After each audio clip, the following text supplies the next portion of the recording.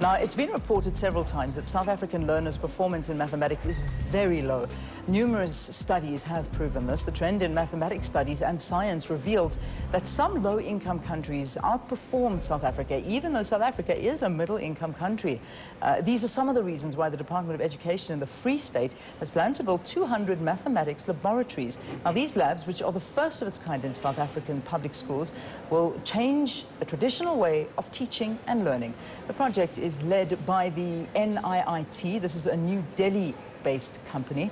Learn more about these maths labs, or to learn more about these maths labs, we are joined by the head of NIIT in South Africa, and this is Rakesh Misri, and also from EduSciMat Communications Manager Koliswe Koba. Good to have you.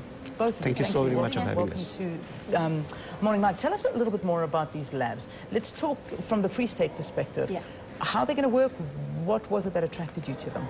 Basically, what we're trying to do with maths, with the MathLab is we're trying to change the mentality of MathLab. Everybody's seen maths as a taboo, as a very difficult subject. So what we're trying to do is, from foundation phase, we're trying to say, from grade R, the kids must learn the fundamentals of maths. They must see maths, they must interact with their peers, and learn to do, just learn the basics of maths through mathematics. So it's a classroom that has been ambianced. When a child walks into the classroom, they see maths and they interact with maths. So it's basically changing the mentality that they have as a whole with regards to mathematics. How do you interact with maths? I mean, you talked to us about this program. How does the whole thing work? The mathematics, if you ask me, is not only about the data and figures and all that stuff. Mathematics is about structures, it's about space, it's about change. Now, what we have done in mathematics is we made mathematics as a joy of learning. So we say math is fun. I think that's the topic what we live with. And what we are doing is we are not only creating, we're not creating IT enablers for learner to go through mathematics. We're creating a complete ambience, the complete theme of mathematics. For example, if you go to a classroom, your carpet would talk about mathematics. Your tables would talk about structures and, shapes and so on and so forth. So that's how basically we do. So in a math lab, typically, it has the manipulatives, which is the physical. You can actually physically feel mathematics. Yeah. You got a software which interacts with you.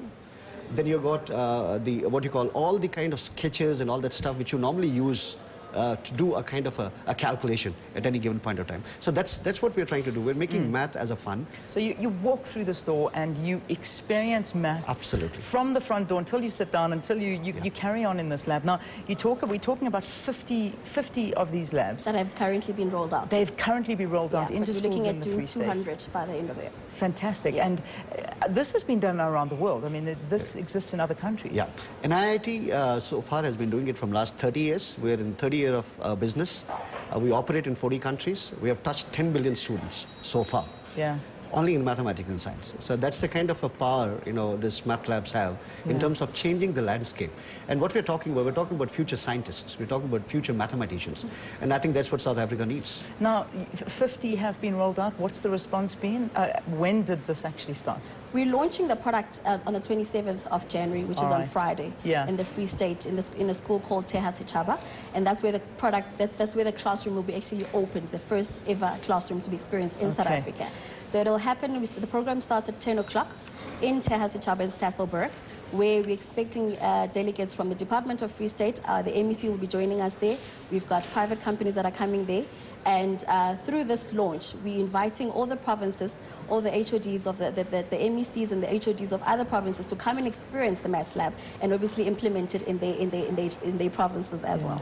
So in theory, it's the way maths is being taught that's the problem, that you're not experiencing maths. You're sitting with a textbook in front of you and you just see a whole bunch of numbers, and that is what the confusing thing is. But if you live it, you'll understand it. Is that the concept Absolutely. behind the lab?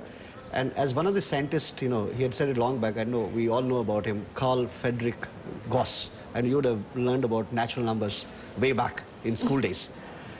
He calls mathematics as a queen of sciences. Yeah. Okay. Mathematics is not only about what you do and what you learn from the textbook. It's about how you feel. You pick up a manipulative in your hand and create an octagon, for instance, by your own hand, and then deform the shapes. From that octagon, you go to an hexagon, or you make a triangle out of it. You can actually make the whole stuff by hands. And can actually have fun with maths. It's something I never had at school. Maths scared me. It still scares me. But listen, I think something like this is fantastic. Dying to see the results coming out of the Free State after this.